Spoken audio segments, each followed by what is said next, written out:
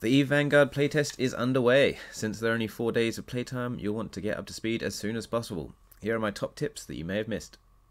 First up is the extraction beacon. You don't need clear skies in order to extract, and it can be deployed under cover. The only limitation appears to be how flat the ground is where you're trying to deploy it. You're also not required to stay within the zone the entire time it is up.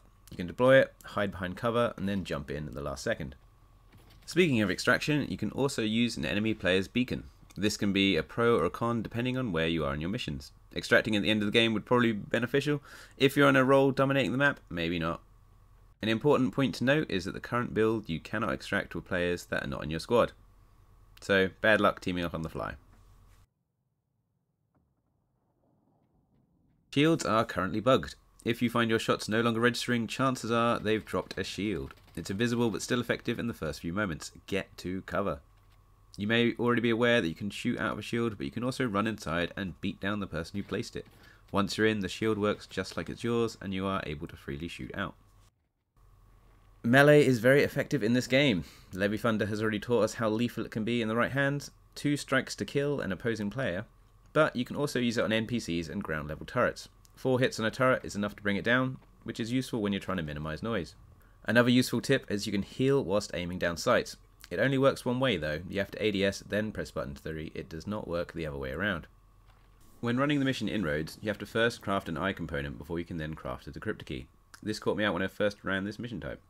Alternatively, you can loot the eye components near the core or the decryptor key itself from other players. The objective will only show up green once you have the key in your possession. The amount of clones in reserve is 3. If you try and bank additional biomass, the option will not work. Avoid the acid pool. There is nothing there but death.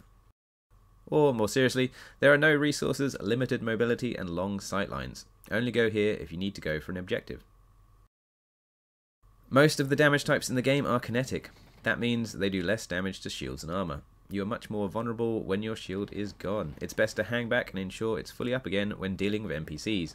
Melee damage is also considered kinetic. If you look at a kill report, you'll see 50 damage against shield and 75 against armor. You can drop items for other players. This can either be used to support your squad mates or potential bait to lure other players out into the open.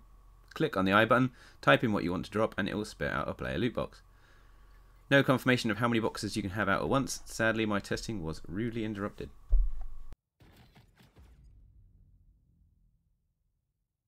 So there you have it, my top tips you may have missed in the EVE Vanguard playtest.